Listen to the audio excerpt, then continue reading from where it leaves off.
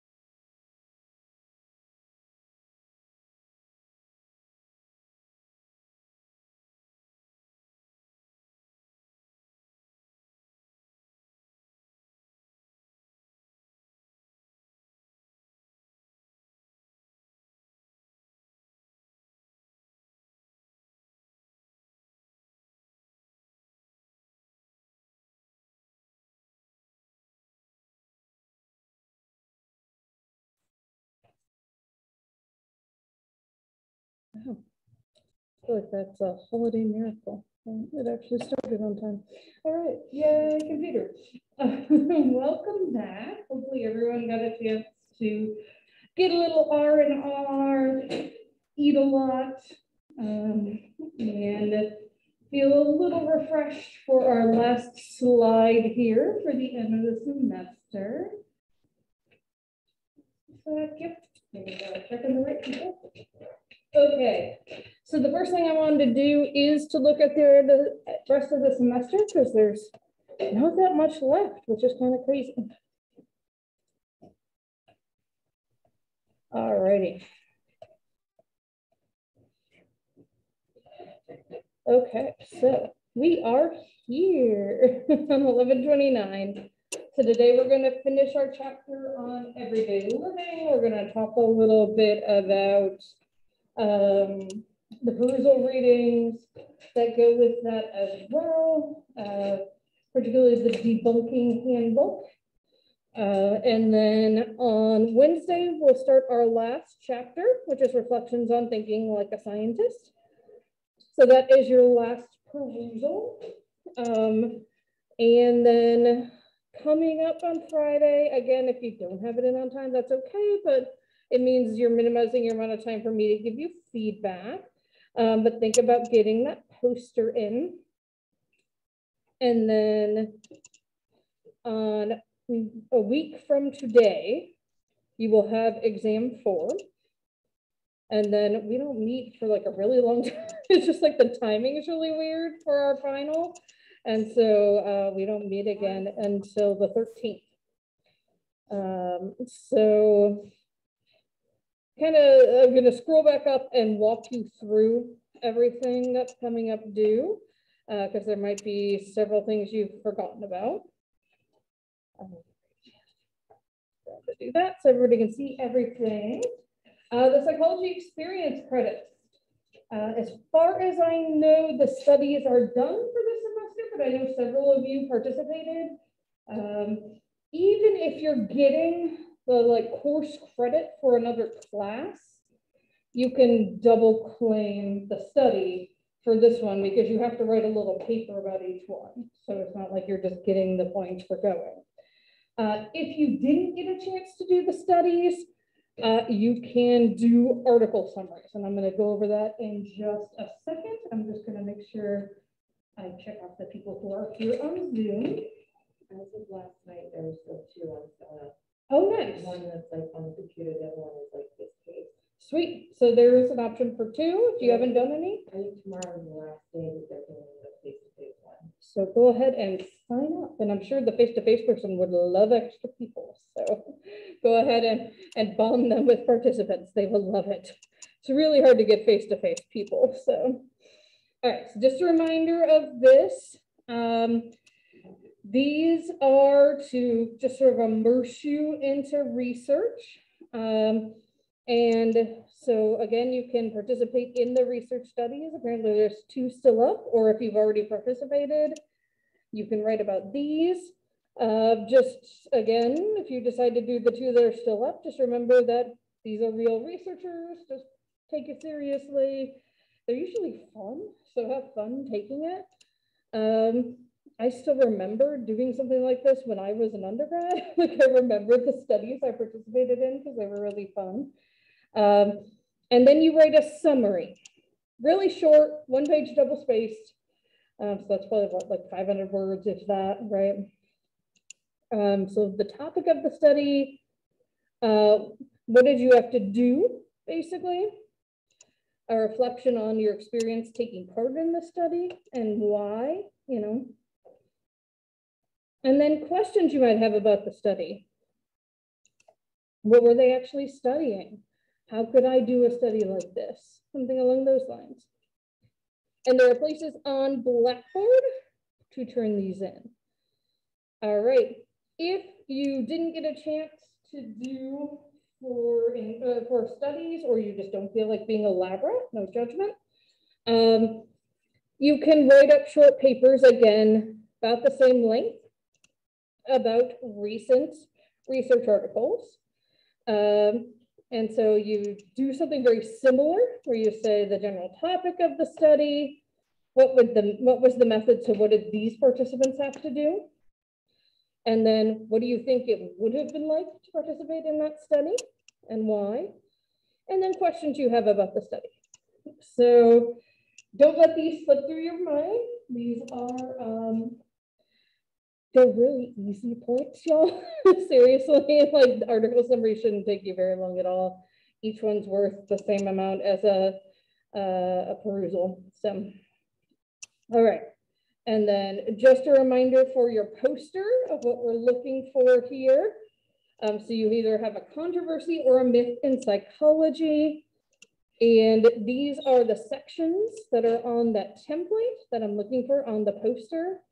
So you start with an overview. What is the controversy or myth? And then include arguments from both sides. And have an example from pop culture. So, you know, if you're doing, hey Troy, you're an hour early for assessment. Just so you know. If you want to go chill somewhere else. All good, all good. So You know, could be like Jenny McCarthy talking about vaccines, right? Or, you know, think about those types of things, YouTube videos, memes. I think a couple of people already mentioned doing memes here. Great example. Yeah.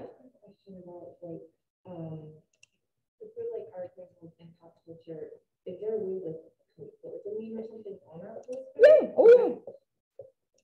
Yep. I mean, the template is really bare bones, and you all can do anything you want to it to jazz it up. So including clip art, as long as it's, you know, relevant, obviously, changing the background, changing things like that. Yep, definitely. Then you're going to describe 2 cognitive biases that might impact understanding of your controversy or myth, and then 2 logical fallacies. And then you found these 4 articles, right? We have done these in class together. And so then you just have a section where you cover the major points of those studies. And then some sort of good visual representation of data related to the controversy or myth. And then your conclusion, you're going to provide an argument for where you fall about this controversy or myth. Is it true? Is it false? Is it maybe somewhere gray in between, right? And then what data is supporting your position. And then lastly, have a couple recommendations for how to address it or combat it. And we've talked a lot about fake news and all that good stuff. And then, like I said, today, we're going to talk even more about the debunking and some of the effective ways to do this. So again, remember, let me actually pull up Blackboard. It'll make it a little easier to see everything. As you are, I know I need to type then talk, but I still try to do both at the same time. As you are doing this, you don't want giant blocks of text. Oops. On your poster. Think about sort of science fair posters, or, you know, maybe even like a handout you would get, a brochure, in terms of putting bullet points and things like that. So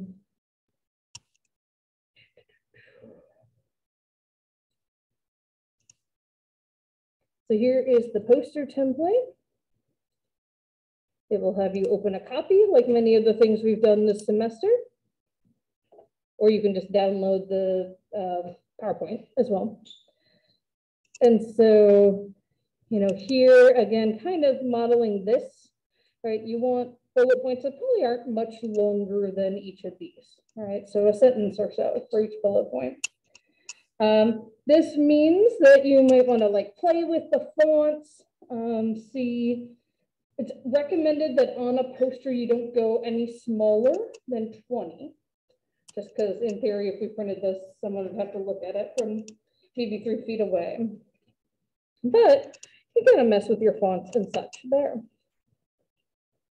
But it means that as you're covering all this information, you want to be concise and efficient in how you cover it. And that honestly is one of the most challenging things about presenting science in general, is that whether I'm doing a poster at a conference or I'm writing a manuscript, I have to try to present stuff clearly and concisely so that other people can get the gist, know that I actually, you know, have something to back this up, right? I didn't just pull it out of nowhere.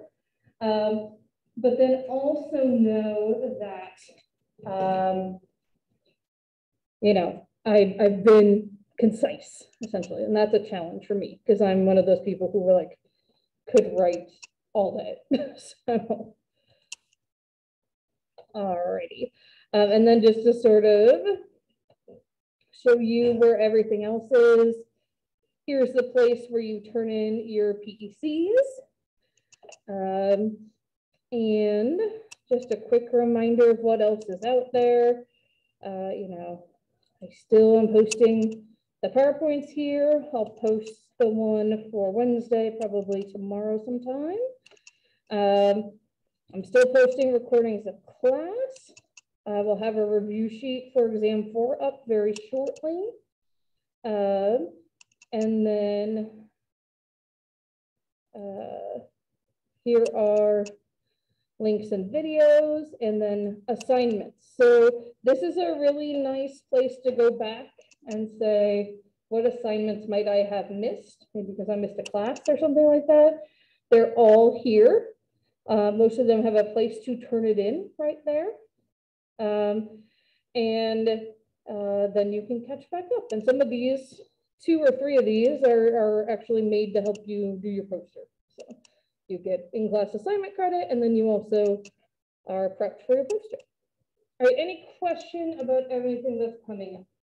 So during our final exam time, you're not taking a cumulative final. We're doing the presentations of these posters, okay? So exam 4 will be like exams 1 and 2. We'll fit within the hour. It will be in class just like usual. So, woohoo! And just to give you an idea of sort of what's where in terms of dates. Thank you, lovely Etsy person. So we are here, right? We're on the 29th. So then we have class on the 1st, the 3rd, and the 6th. And then I believe that Wednesday is a reading day, and our exam's not till, or our presentations, our exam period isn't until a week after that. So again, weird that we have that much time in between, but does give you a little extra time if you haven't gotten your poster in on time. Thanks. Yes, Imani, send me a reminder email. Thank you. Yes, and if anyone else has anything outstanding for me, please send me a reminder email, because,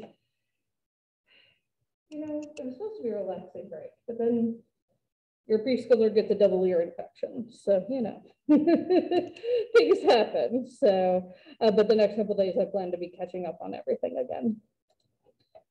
All righty, so with all that, I am going to go ahead and get us back into our lecture here.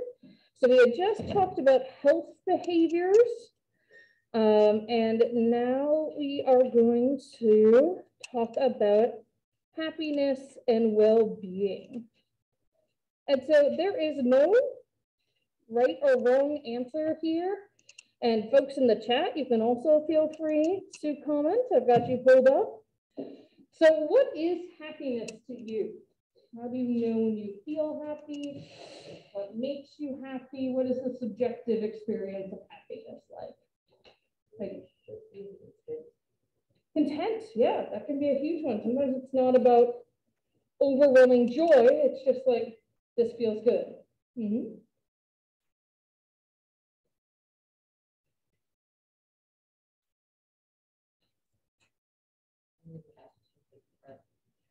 Right, it's hard. It's a little hard. Yeah, I mean, like, some people will use metaphors. Like, I remember when I was in my Shakespeare class in college, I think it might have been love, but you could have used happiness here. But someone said, love is like a bowl of cereal. I was like, what? But you know what? It made sense to that person. So yeah, it might be doing something you enjoy. It might be spending time with people that you enjoy. It might be a sense of accomplishment, a reward. Oh, Casey has a great one here. When you look back and realize that was a great time. Yeah, sometimes you don't know what happiness is in the moment, right? It might take you looking back to say, oh yeah, I was really happy, right? Sometimes you don't realize it then. All right, well, let's think about well-being. What is well-being to you? Again, no right or wrong answer. Not being sick, yeah. Yeah. So, you know, being free from illness, right? Maybe physical health, or at least being in like a state of chronic illness when you're like Right. feeling Everything's nothing. managed, perhaps. Yeah. I mean, for some people, well-being might be certain activities, right? Like it might mean exercise or, eating the like CDC plate thing, right? I don't know if you guys have seen this, but it's like they've done away with the pyramid and now it's like a balanced plate with veggies and fruits and grains and protein, right? And then what's subjective well-being? And how might that differ from objective well-being? It's, that's personal. It's the things that you are well-being versus what maybe society looks at you and says, oh, I would well. Exactly, yeah. So if we go back to your example of like a chronic illness, right? Subjective well-being might be you just feel a little better, right? And objectively, your numbers at the doctor might not be that much better, but it's making a difference in your quality of life, right? Yeah, and sometimes mental health is a big issue here as well, right? In terms of subjective well-being. So here is your textbook definition, but subjective well-being is an individual's self-perceived interpretation of his or her quality of life at any particular point in time. So kind of very similar to what Debbie just said, how you are feeling about yourself. And you could be completely physically healthy, but be really struggling mentally or interpersonally, right? And so your subjective well-being would be totally off. I'll give you guys an example. When I was postpartum, I've shared with you, I had postpartum depression and anxiety. And because of that, I lost a drastic amount of weight, which of course society always reads as good, right? Which in this case, it was not. Like I was losing chunks of my hair, like someone with anorexia, like it wasn't healthy. But people just looked at me from the outside and said, wow, you look great, because I lost weight, right? Where meanwhile, I was like anxious all the time and depressed and not being able to eat. And so my subjective well-being definitely was different than what people were observing on the outside. And then happiness is an emotional state of well-being. So happiness is a feeling, right? And that's very different than a cognition or a thought. In, I think, particularly Western society and maybe particularly American society, we don't really understand emotions that well. So if you ask someone how they're feeling, a lot of times they might answer you with a thought, right? Like, how are you feeling? Oh, well, I just really feel that so-and-so shouldn't have done such and such. That's not a feeling, right? That's a thought, right? A feeling would be, I'm really annoyed that so-and-so did such and such. But in America, we're not particularly good at that. So some of the other things that they talk about are the primacy and recency effect. We typically think about these when we think about something like list learning, right? So if I give you a list of words right now, you would tend to remember more from the beginning. That's called the primacy effect, and more from the end. And that's called the recency effect. And there's a whole like curve of forgetting in terms of how many you remember from the start, and then it's sort of really dropping off, and then how many you remember at the end. But this also applies to just general things in our lives, right? And this goes back to some of the stuff we've talked about with fake news and misinformation and how hard it is to change it, right? If we learn something incorrectly, it is really hard to change our thoughts or our opinions because of the primacy effect, right? So we can think about people who really struggle to reshape, reform their opinions, even when presented with really compelling evidence, right? Or we could think about this in terms of bad relationships. It doesn't even have to be that, you know, you're in something where it's really bad, like abusive, right? It could just be this relationship is not good for you and maybe also not good for the other person, but because it was great at the beginning, you just keep trucking along. Oh, it's so great. We love each other so much. Meanwhile, like you don't speak to each other most days because you're just annoyed with each other, right? The recency effect can affect, again, how we interact with the daily lives of, remembering things that happened more recently, and that can sort of negate a history of things, right?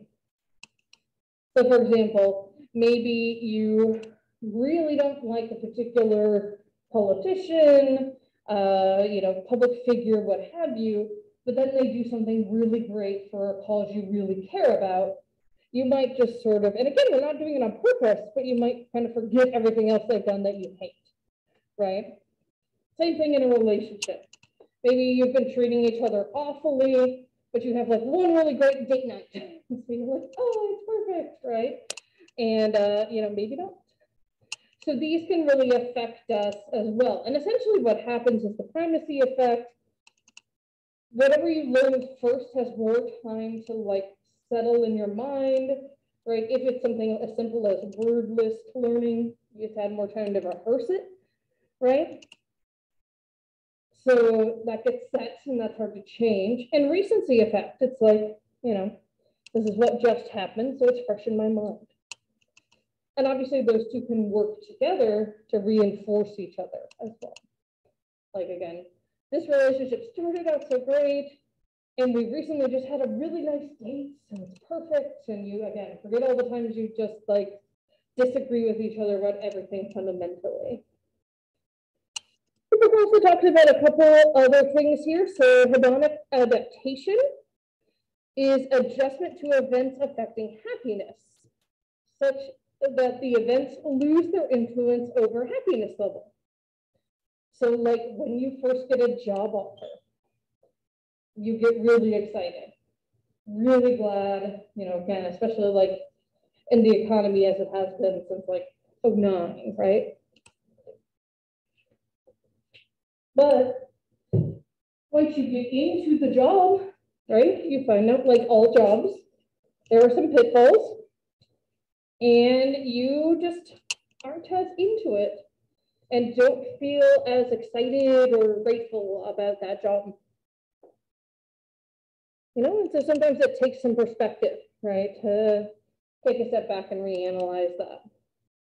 And then the hedonic treadmill is adaptation to happy life events, so that more material possessions are continually required for happiness. And this happens a lot, again, in Western culture, in particular in capitalist societies, that happiness is equated with things, right? So it's like, oh, I gotta have the next car, the next house, the next handbag, what have you. And in fact, that isn't always making you happy at all, right? But like somehow in your mind, you've gotten that idea. I saw a great tweet the other day that said, my favorite new activity, I think, is online shopping for hours and then closing the tabs without buying anything. Right? Like that's sort of where I've been at too, because I used to just be that person that would just buy everything all the time, and within reason, within our means. And now I'm like, do I really need that? No, right? That's not going to make me happy. It's just going to be another thing to take up space. So in terms of what is the antidote to all these things that get in the way of our happiness? So they talk about the invisible threads of connections to others as important contributions to happiness. Relationships are a lot of what matters to us humans. Humans are pack animals, just like wolves or elephants or horses. We are happiest when we have relationships with others that are healthy, right? We don't want those that are not beneficial to us. It's the quality, not the quantity. So it doesn't matter if you have thousands of friends on social media, right? It's, do you have a couple people you can go to when you're having a really crappy day, right? Whether those are friends, family, what have you. What seems to matter most is relationship satisfaction, and that's independent of income. So you can be a billionaire and be happy based on your research, your satisfaction, or you can be barely scraping by and be happy based on your relationship satisfaction. And optimism and happiness are related to self-perceived health and happiness. So that subjective well-being is really tied to those things. So it's much more helpful, again, to be looking for those satisfying, mutual, non-abusive, aggressive, harmful relationships.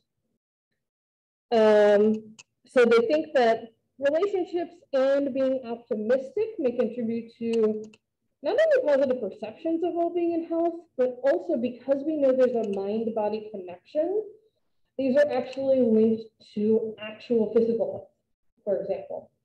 So there are reasons why people who are more optimistic after a cancer diagnosis actually do better, because that optimism drives them, and a lot of it has to do with adherence to routine, things like that, right?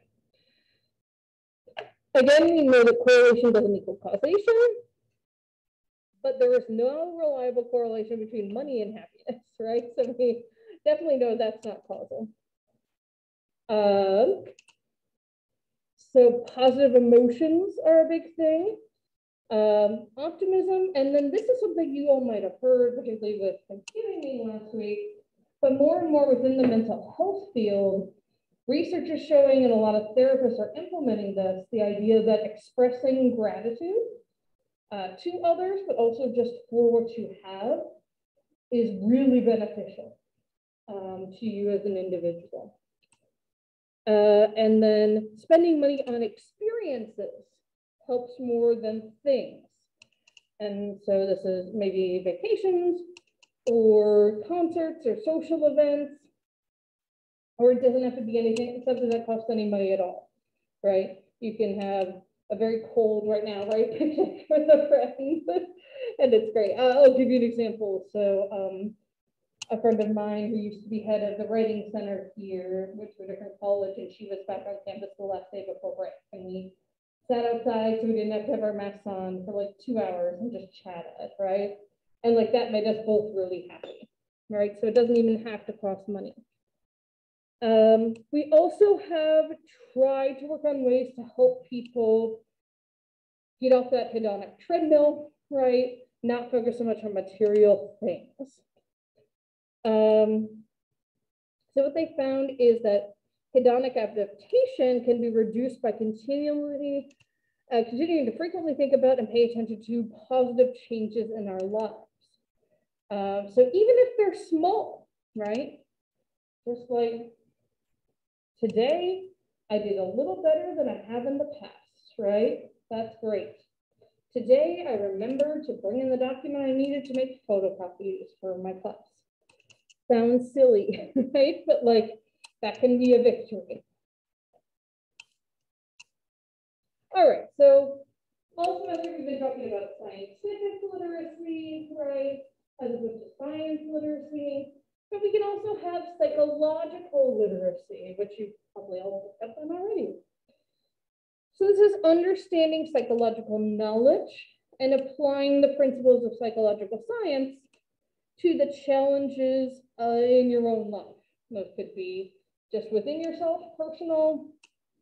Those could be in your interactions with other people, social, and it can be broader, it can be community, right? So, you know, there's a lot of work being done now, particularly by psychologists from traditionally underrepresented populations about community-based research.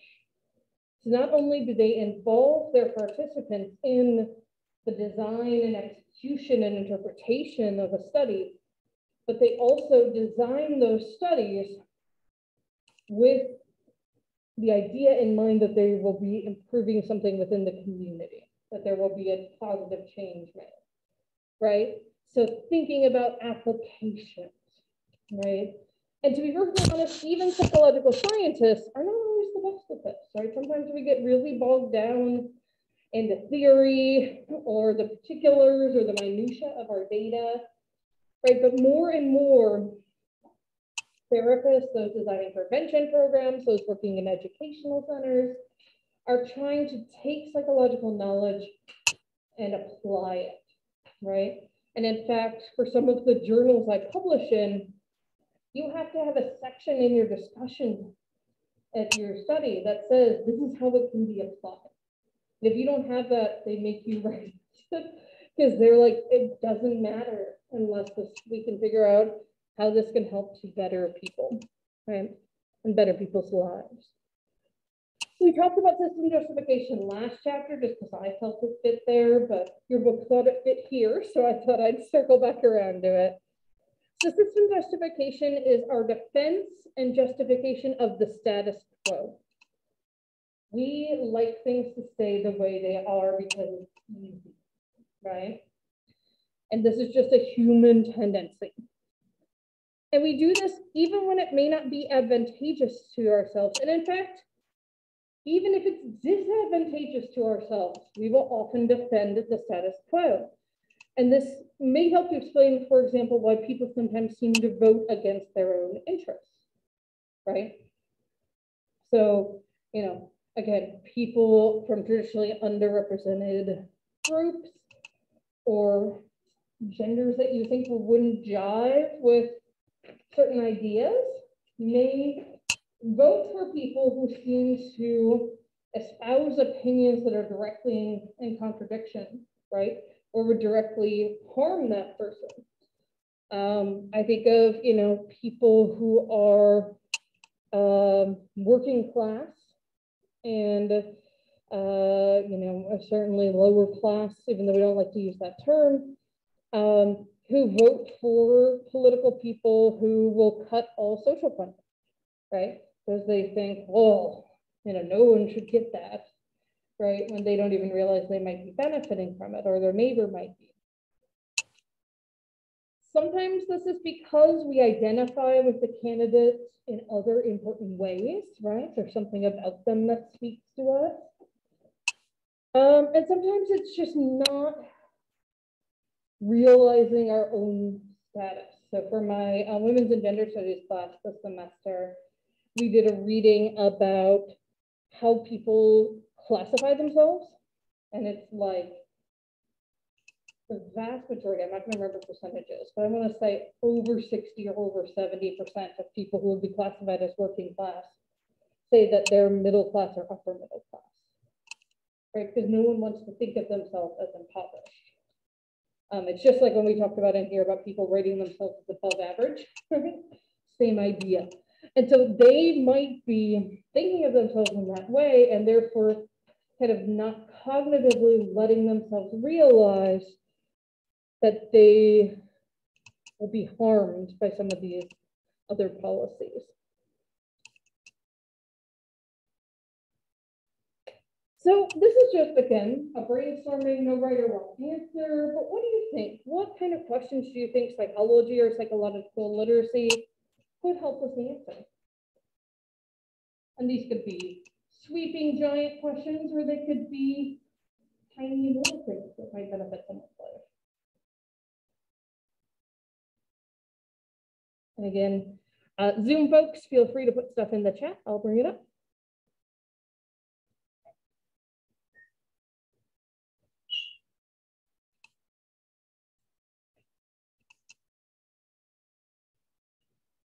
So I'll give you an example to kick it off, right?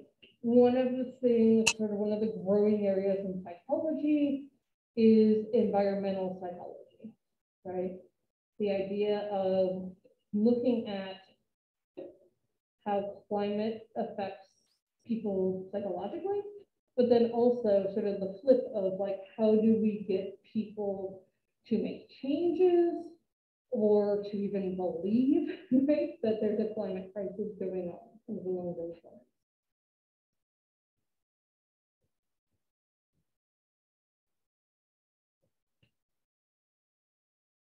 Another example of another growing area, geropsychology, is the study and focus on people who are older, right? This is a very growing area of the field because of the aging baby boomers. And so they are doing things like trying to figure out ways to help delay or prevent dementia, like Alzheimer's disease, right? So from that, you may remember hearing about this like maybe 15 years ago, I think it came out, the idea that like you should be doing Sudoku or crossword puzzles, and that like working out your brain is as important as working out your body. And that research came from neuropsychologists, right? And geropsychologists. Or it can be something as simple and small. Yes, Will says why people think and behave the way they do. Exactly. Trying to just figure out your family members sometimes, right? Like, why the heck are they doing that? Or politicians, or the administration of a university, things along those lines, right? Or psychology and psychological literacy can help you with things that are really small in the grand scheme of things, but may not seem small to you. Help you develop studying techniques, right? Help you figure out things like attentional issues you might be having and how to address those. Okay, so there's lots of different big and small questions that psychology can help us answer. And obviously I'm super biased since I'm a psychologist, right? But it really is a field that seeks to help improve a lot of things, and in a lot of different ways. So some examples of the antidote here. So again, behavior change techniques in a lot of areas. We talked about those with the health behaviors right before break, right? This is also true in therapy, right? Therapy is often focused not only on thoughts and emotions, but behaviors and changing those behaviors. So sometimes it's just getting people to notice the behaviors they're engaging in.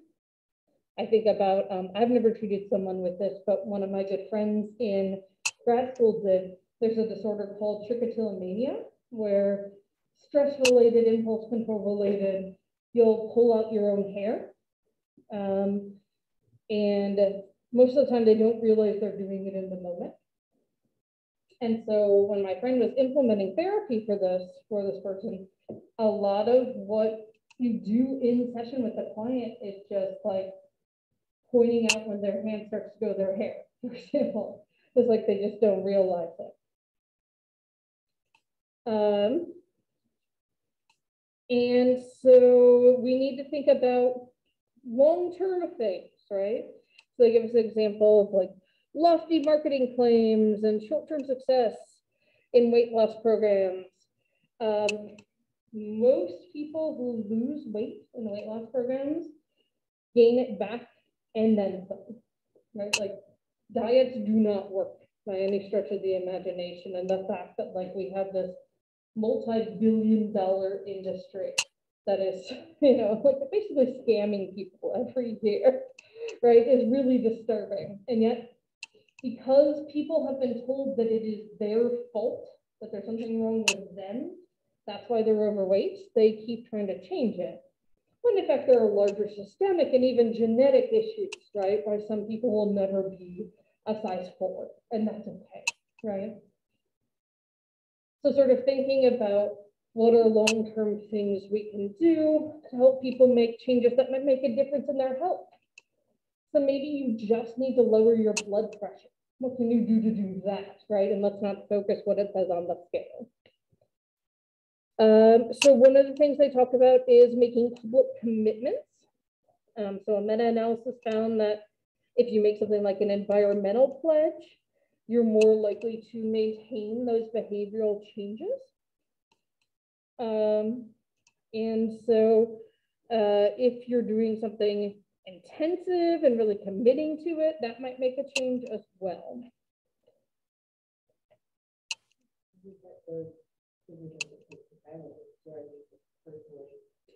Like, okay, me and my mom, we're gonna go to school Monday through week, or even personally, like, you know, people start posting like their weight loss journey because other people can identify with that, and like because you have put that out there to other people, it may push you to continue when you want to go. Yeah, exactly. Yep. So sort of posting about those things or sharing them openly with friends and family, asking them to help hold you accountable. Yeah, and it can be something as simple as like self-care, right? Going to the pool to relax, or going to the pool to swim for health, right? Or it can be something more elaborate, right? Like based on the fact that I've discovered I have, you know, diabetes, for example, I need to make these dietary changes in order to like keep all my limbs. Like I don't know how familiar people are with particularly type 1 diabetes. If it's out of balance, you can, you know, like lose toes and things like that. Not pleasant. So modeling is a huge thing. We know from behavioral psychology. This is watching what other people do and learning by that. So like we don't have to go and, you know, drive into things or eat random junk, right? To know like that's not something we need to be doing because we've watched things like Fear Factor and Jackass, right? Like we learn by watching that, like, cool, that's not something I need to do, right? And it can be smaller, right? You know, changing behavior through observing other people, right? So we do this with our friends, our family, without even realizing it. And we do it as kids, right? We model the behavior of those around us. And then making those long-term changes in behaviors affecting our lives and health and our communities and cultures is really important. But again, it requires us to pull on psychological science in order to be able to do so. All right. So the other thing that you had in your perusal reading for this section was the debunking handbook, which talks about misinformation, right? And this is what we've been keep coming back to all semester, just because I think this is one of the critical issues of our time that psychology may be able to help us with, right?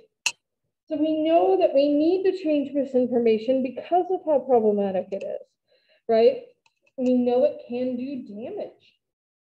All these folks who are unfortunately dying, right?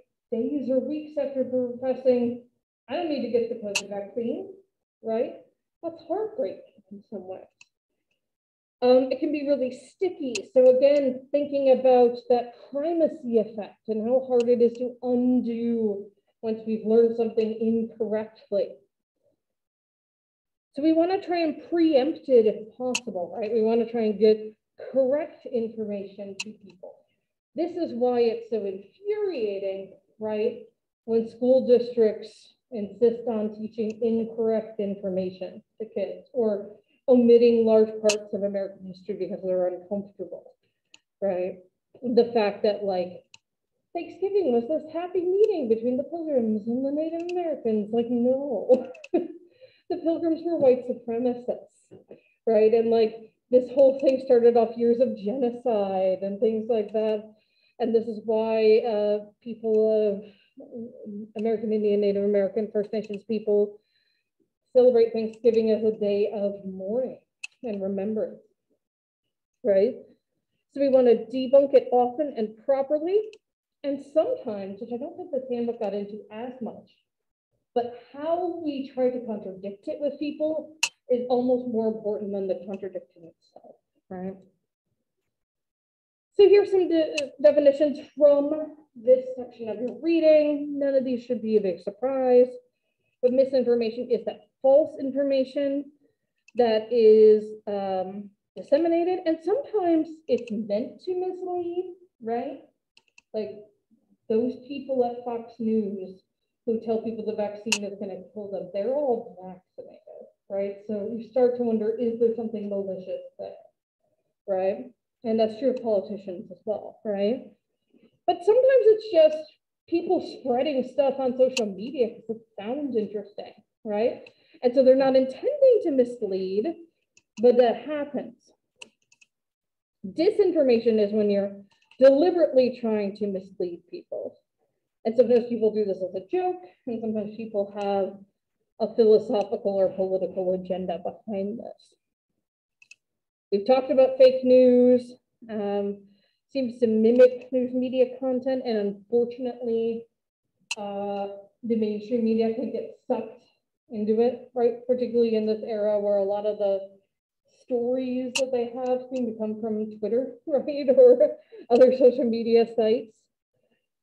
The continued influence effect is the keeping of relying on inaccurate information in your memory and reasoning, again, even after someone has said, no, this is wrong and this is why. And sometimes this is, again, stubbornness or really clinging to that belief for ideological reasons. And sometimes this is just the primacy effect. That's really hard to change something once we've learned it. And then the illusory truth effect goes back to our idea of illusory correlations from earlier in the semester, that repeated information is more likely to be judged true than novel information because it becomes familiar. This is why political candidates will throw signs up everywhere. They're hoping that just like by remembering their name, you're more likely to vote for them. Or in local elections, no joke, the person that tends to win is the person whose name is first on the ballot, because people don't do their research. And they're just like, I don't know that person. Problematic, right? Make sure you research for local elections. Yeah, I think I can get through this in 2 minutes. Let's see. So we've got misinformation, right? Sometimes it's expected, right? We know, okay, this is going to be misinterpreted, maybe by certain groups. So we try to pre-bunk or inoculate against misinformation, providing warning and explaining the misleading techniques people are using. If it's already out there, we need to think about the visibility. If it's largely unknown, we want to just sort of monitor, keep an eye on it. But it has some traction. Is the framing kind of changing here and there? We've seen this with vaccines, right? It was, oh, the CDC hadn't approved them. Now they're approved. It's like, oh, they were approved too fast, right? Like, what do you want, right? If the framing is fixed, then you just debunk it over and over and over again. You want to lead with the facts. You want to talk about the myth, talk about the fallacy, and end with the facts. So we'll spend just a couple more minutes. We only have 2 more slides on Wednesday, finishing this up, and then we will go ahead and move to our last chapter. So have a good couple days, and I will see you then.